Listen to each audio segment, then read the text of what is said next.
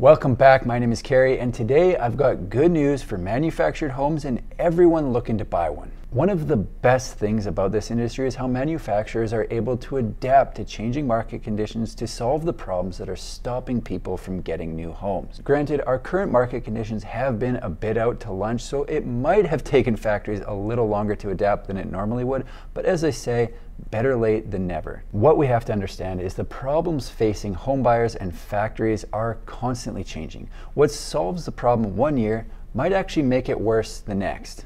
In a year that homes are readily available and there's a shortage of buyers, a factory might have to sweeten the deal or introduce new options that might be swaying customers to different forms of housing. In a year where there's the perfect amount of manufactured homes being built for the number of people who want to buy, who am I kidding? That never happens, or if it does, it's for a period of 1, possibly 2 days. What we're seeing right now is there are more buyers than there are homes being built, which has led to backlogs and a whole lot of frustration for anyone trying to buy. The good news is that factories know this and are making the changes to be able to build more homes faster. What I'm going to do is tell you what changes are coming to manufactured homes, how it will help the shortage, and why it's good news for buyers, so let's do it.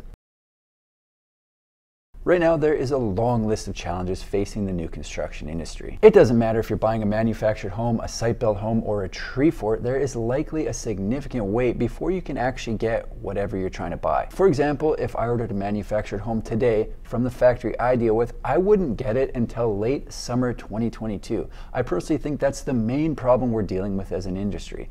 People don't want to wait that long. Sure, we've had and continue to have a few thorns in our side this year, like material shortages, lumber prices, and a labor shortage, but those issues just add to the main problem, not being able to build enough homes for the people trying to buy and getting them built in a reasonable amount of time. This problem has not been flying under the radar within the industry. It's a well-known fact. In the annual investor report from back in June, the CEO of Cavco, the third largest builder of manufactured homes in America, mentioned it in his opening remarks to investors. With excessive backlogs and continued strong order rates, we leave the year with a clear need to increase capacity and production. We expect high levels of demand to persist based on the dramatic housing deficit created by over a decade of undersupply. Speaking of backlogs, just to give you an idea of what we're dealing with, in the annual report it states, the increase in orders outpaced production and raised our home order backlog to April 3rd, 2021 to approximately 603 million in wholesale sales volume, up 479 million from 124 million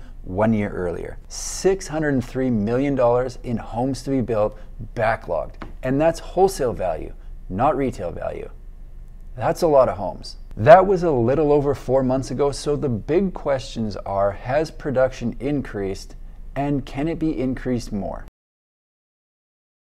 If we look at the data, it confirms that yes, manufactured home factories have managed to increase their output by a fairly substantial amount. According to the United States Census Bureau, who track the number of manufactured homes shipped monthly by all factories nationwide, things are picking up. They have their information updated to September of this year, and in that month, there were more homes shipped than the previous 6 Septembers at 9,000 homes. So far in 2021, up to the end of September, factories have built and shipped 79,100 homes. And if they can continue that pace of building and shipping 9,000 homes per month like they did in September, they'll finish the year around 106,400 homes built. An absolutely massive number. For reference, that will be the highest number of homes shipped in a single year since 2006. Something to think about. If you're currently waiting for a new home, I just got a factory update explaining the changes being implemented to increase efficiency and output even more.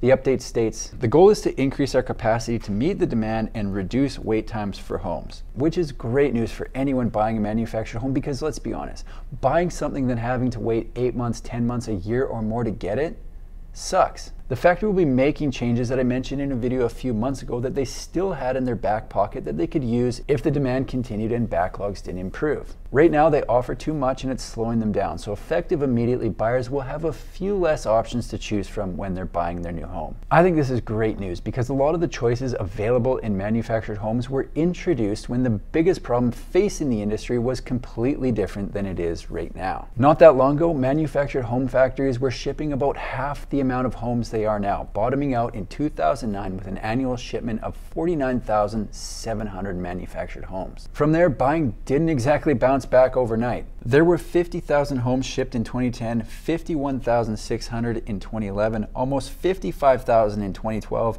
and it was a gradual climb over the following 9 years to get to the levels we're seeing right now. In that time, factories kept offering more to entice people to buy manufactured homes over other types of housing, things like cabinet styles, or offering 10 different appliance upgrades. Because during those years, they were building less homes than they were capable of building. They won over buyers, annual homes shipped increase, and the standard in manufactured homes is now way more choices than is probably necessary or efficient. As I mentioned, the biggest problem facing the industry now is too much demand for production, so a logical step is to streamline the process by offering less. The first things to go are going to be some cabinet choices and a bunch of appliance upgrades. They aren't implementing this change to make manufactured homes less appealing in hopes of less people ordering. They're doing it to make the entire process more efficient to be able to increase output.